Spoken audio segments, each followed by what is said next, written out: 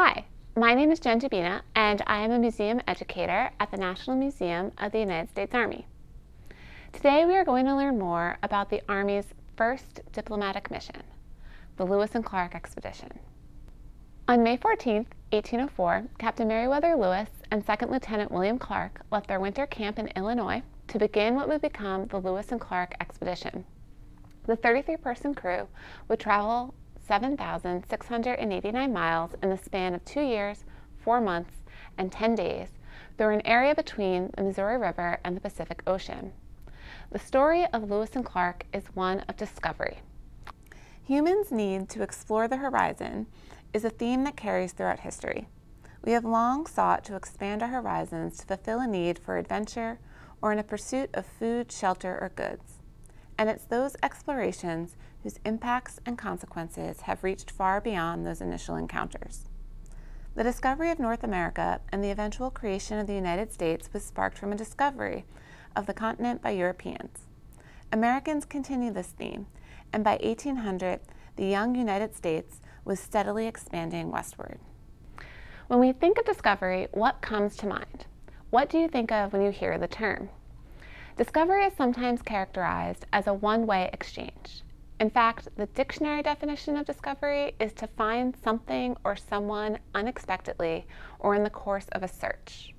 However, that definition is pretty simplistic, a single entity finding something else.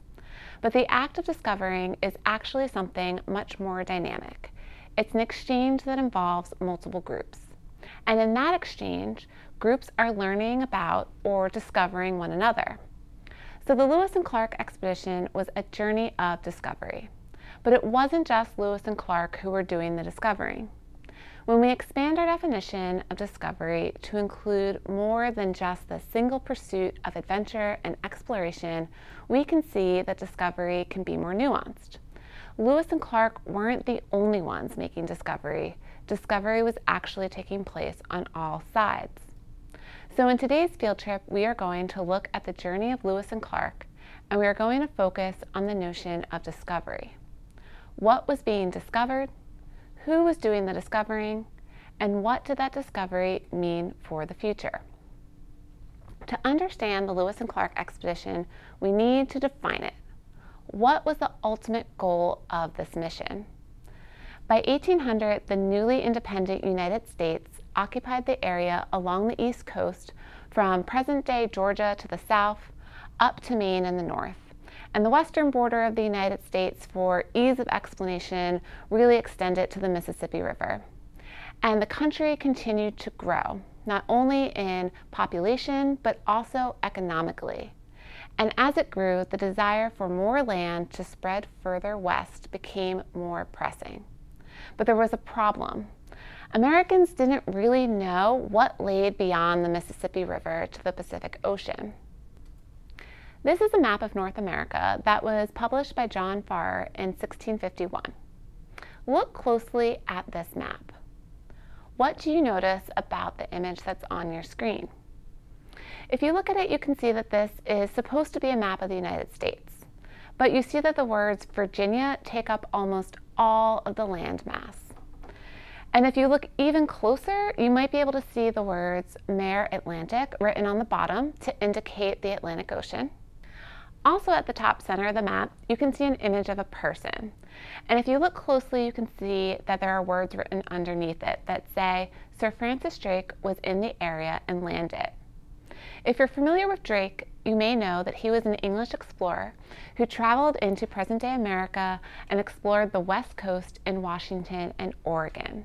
So this is indicating that the location is the Pacific Ocean and the West Coast. And if you really look at the top of the map, you can see the Sea of China and the Indies are also labeled on it. Today we know that this map is factually incorrect, but I'm showing you the map to illustrate that at the time, no one was quite sure what was beyond the Mississippi River. By the time of the Lewis and Clark expedition, no one actually thought the Pacific Ocean was just beyond the Appalachian Mountains, but they weren't exactly sure what lay between the Mississippi River and the Pacific. In fact, many geographers adhered to a concept known as conjecture geography. They assumed that the second half of North America was parallel to the first half, yet no one knew for certain what existed beyond our borders. So part of the mission of the Lewis and Clark expedition was to map that area between the Mississippi and the Pacific. In addition to mapping the continent, the new nation wanted to expand its commercial interests as well as expand its economic opportunities. President Thomas Jefferson captured these goals in a January 1803 message to Congress. In the message, he requested money to fund an exploration for a corps of discovery, as he called it, of the Louisiana Territory. Let's take a closer look at Jefferson's secret message to Congress. Jefferson writes, "Gentlemen, as the continuance of the act for establishing trading houses with the Indian tribes, the river Missouri and the Indians inhabiting it are not as well known by their connection with the Mississippi. It is, however, understood that the country on the river is inhabited by numerous tribes who furnish great supplies of furs and peltry to the trade. An intelligent officer, with 10 or 12 chosen men, might explore the whole line, even to the Western Ocean, have conferences with the natives on the subject of commercial intercourse, get a mission among them for our traders, agree on convenient deposits for an interchange of articles, and return with the information acquired. Our nation seems to owe to the same object to explore this, the only line of easy communication across the continent." After listening to this, what reasons do you think that Jefferson gave for undertaking an exploration into the Louisiana Territory? It's pretty clear that the first thing we hear is to establish trading houses with native tribes. So trade was very important and foremost on Jefferson's mind. The other thing that we can see in this message is that he wants to explore an easy line of communication across the continent. So the second part of the mission, as defined by Jefferson, was to find a passage to the other side of the continent and to fill in those gaps of what lays between the east and west coast of what is the United States. So armed with funding from Congress, President Thomas Jefferson set out to make the idea of an exploration of the Louisiana Territory a reality. And this had been an expedition that he had been planning both conceptually and quite literally for years. Jefferson commissioned his personal secretary, U.S. Army Captain Meriwether Lewis, to lead the expedition. Lewis had been assigned as the president's secretary in 1801, and Jefferson took him under his wing and spent the years from 1801 to 1803 ensuring that Lewis had all of the instruction he needed on botany, navigation, and cartography to prepare him for his future pursuits. Lewis then selected William Clark to serve as his co-captain. Clark and Lewis had previously served together in the Army, where they had become friends.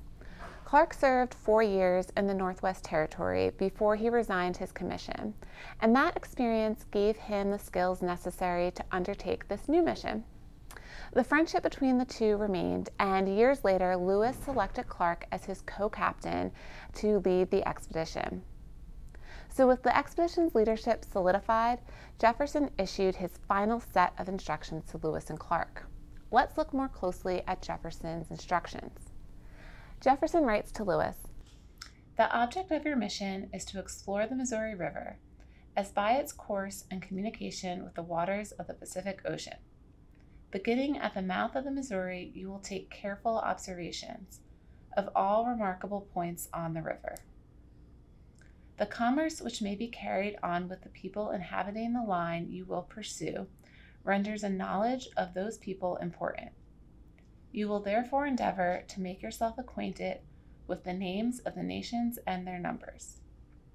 In all your intercourse with the natives, treat them in the most friendly, make them acquainted with the position, character, and commercial dispositions of the U.S., and of our wish to be neighborly, friendly, and useful to them, and of our dispositions to a commercial intercourse with them." So as you heard, the main objective of the mission was to explore the Missouri River and its connection to the Pacific Ocean. However, President Jefferson added some additional tasks. What are those tasks? One of them was to establish commerce with Native Americans. Jefferson told Lewis to make sure that the tribes they are encountering are aware of the commercial disposition of the United States and his desire to establish commercial intercourse. The other task was to inform tribes that they were now a part of the United States, and additionally, the United States was both neighborly and friendly. So as evident from his instructions, a large part of Lewis and Clark's journey would involve encounters with Native American tribes and the negotiation of trade agreements with them.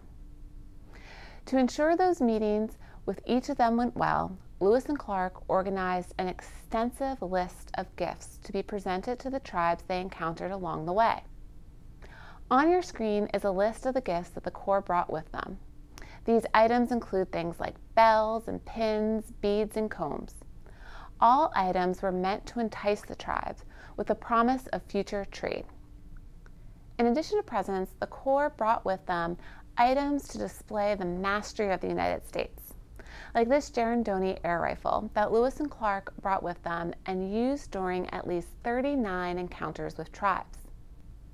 Whenever Lewis and Clark met a new tribe, they staged a grand entrance to impress the group.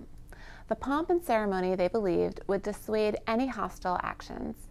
They wore their most colorful uniforms, swords, headgear, and muskets. But the centerpiece was this air rifle. The air rifle used compressed air, kind of like a bicycle pump, to fire up to 22 shots repeatedly. And this was nothing like tribes had seen before. While guns were nothing new to the tribes they were encountering, they were used to muskets and rifles, which fired a single shot. As one member of the expedition wrote in his journal, upon setting off the rifle, they all stood amazed at this curiosity. So now that we've determined the mission, let's look closer at what Lewis and Clark were discovering. Where were they going, and who did they meet along the way? Lewis and Clark's expedition traveled into the newly acquired Louisiana Territory. Acquired in 1803 from France, the Louisiana Territory doubled the size of the United States. And this map on your screen shows you what many people are familiar with when they think about the Louisiana Territory and the territory that was acquired. Now on your screen is another map, and this is a map of the Midwestern Indian settlements that was created by Clark in 1812, almost 10 years after the expedition, and it shows American Indian settlements in the area of the Missouri Territory. I would like you to take a look at this map. Does anything strike you about it? For myself, when I look at the map, one thing is apparent. The map is crowded. The land isn't empty. There are many, many notations on the map, and all of these notations indicate a different tribe in the area. And while it's hard to read the particular names, it shows that tribes, many of them, were living in the areas west of the Mississippi, so it wasn't empty.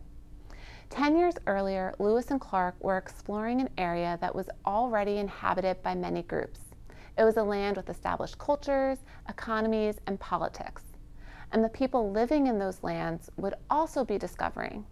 They would be discovering Americans for the first time, and they would also be trying to fit these Americans into their way of life. And in some cases, that way of life already included Europeans. So let's take a closer look at some of those tribes that the Lewis and Clark expedition encountered along the way. Lewis and Clark left Camp Dubois at the convergence of the Missouri and Mississippi River in present-day Illinois in May 1804. As the Corps of Discovery traveled north, they encountered traders, sometimes accompanied by Native Americans, making their way south. They met with tribes including the Odo and the Missouria, but it wasn't until October when the expedition spent an extended period of time with any of these tribes. In October, the Corps set up winter quarters along the Missouri River at what came to be known as Fort Mandan, named after the tribe that inhabited the area. The Mandan and Hidatsa villages are the first group that Lewis and Clark spent any period of time with. Let's take a look at the image on your screen. This is a rendering of the Mandan village that was produced in the late 1800s. And while this is long after Lewis and Clark arrived, the drawing can tell us more about the tribe. Looking at the image, what do you notice? Some of the things that you may notice is that there are a lot of dwellings, and they're located near the water. Speaking of water, there are also boats in the water. The Mandan were a nomadic tribe until they settled in North Dakota near present-day Bismarck around 1450. And they settled along the Missouri River where they grew beans, squash, sunflowers, tobacco, and corn. But their social and political and economic life revolved around the villages, which you probably noticed in the image. Mandan and Hidatsa villages were comprised of circular huts surrounding an open space. Another thing that you may have noticed is that there are boats and people in the water. The Mandan and Hidatsa tribes were the center of Northern Plains trade, attracting both Native Americans and Europeans from great distances on land and foot. As historian James P. Ronda described, "At that market one could find Spanish horses and mules, fancy Cheyenne leather clothing, English trade guns and ammunition eagerly sought by villagers and nomads alike, and the ever-present baskets of corn, beans, squash, and tobacco, upon which Mandan and Hidatsa economic strength was built."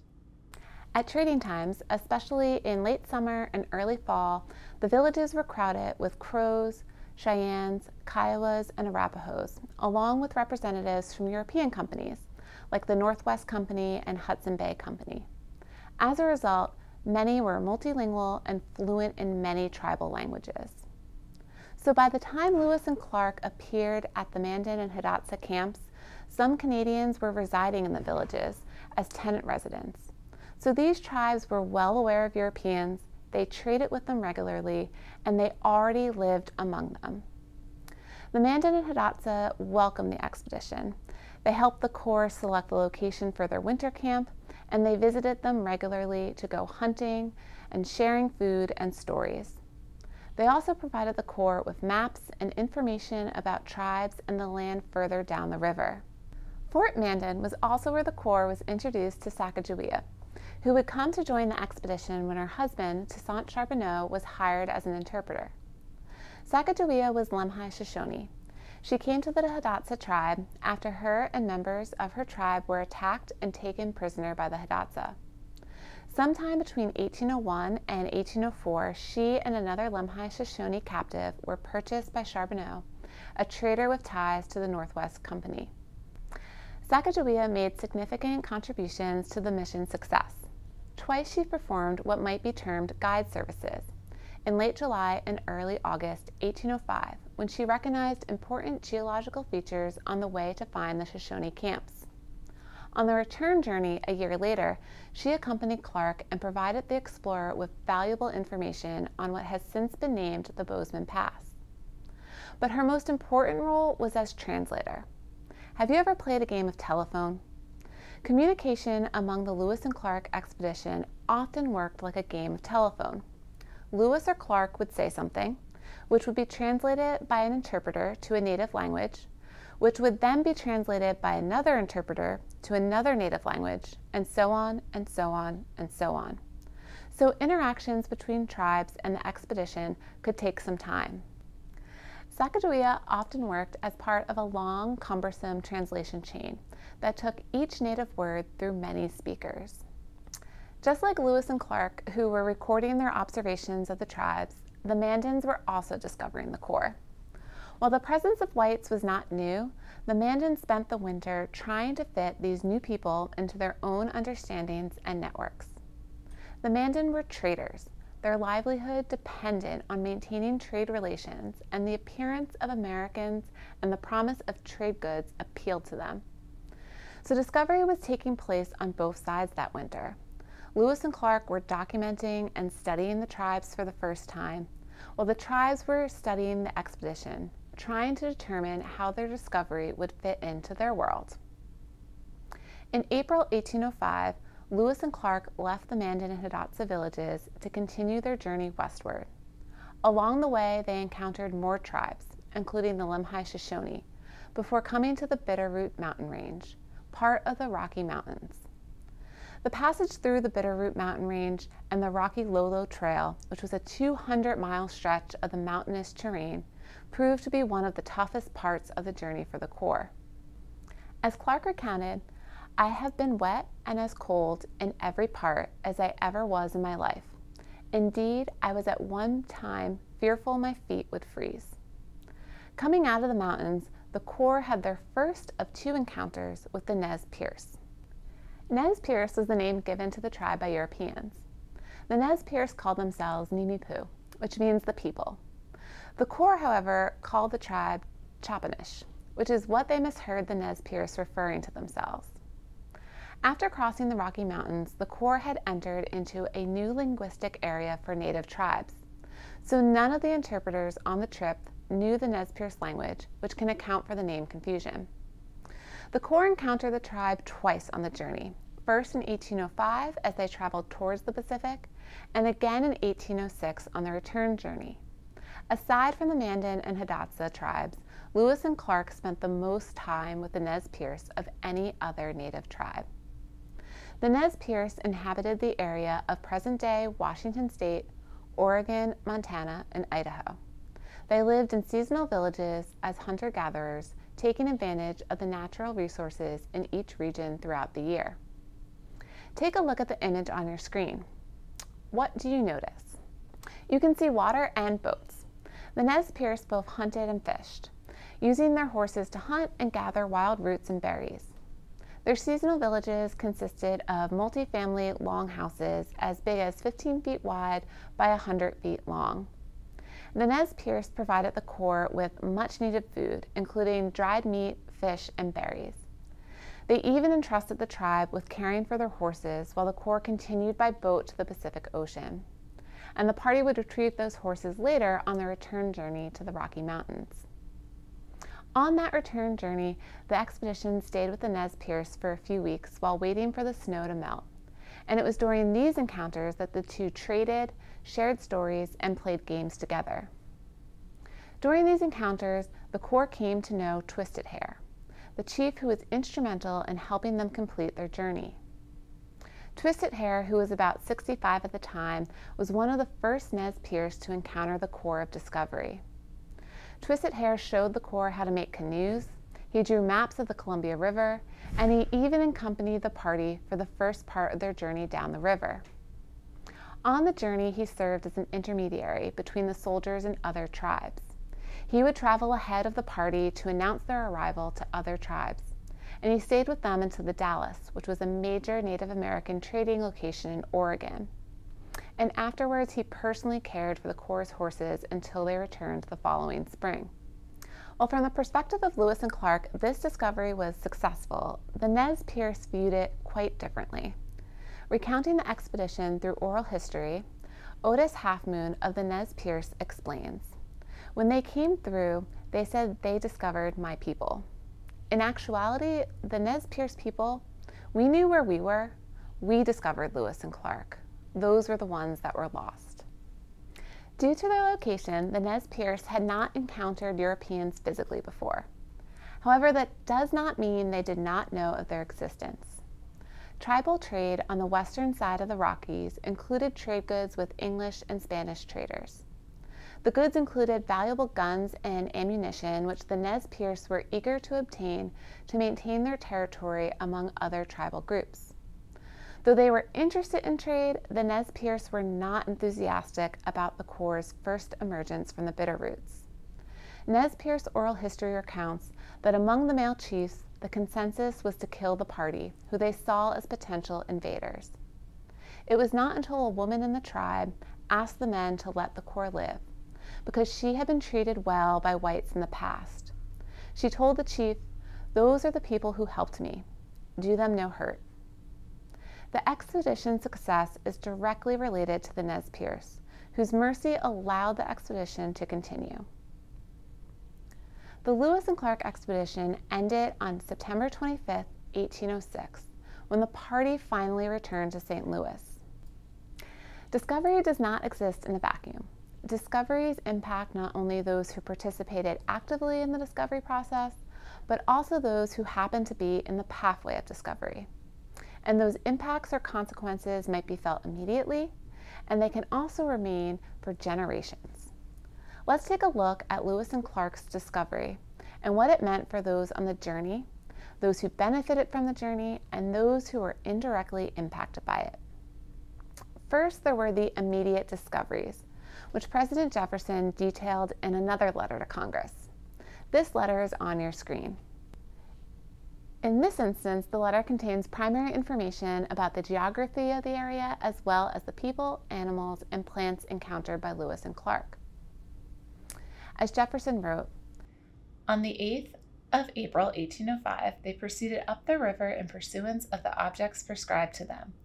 A letter of the preceding day, April 7th, from Captain Lewis is herewith communicated.